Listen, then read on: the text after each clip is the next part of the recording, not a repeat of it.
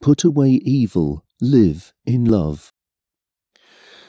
We are part of the same body. Stop lying and start telling each other the truth. Don't get so angry that you sin. Don't go to bed angry, and don't give the devil a chance.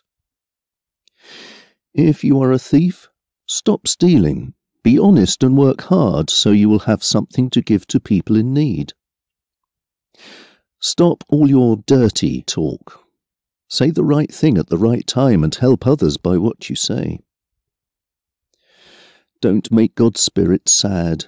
The Spirit makes you sure that someday you will be free from your sins.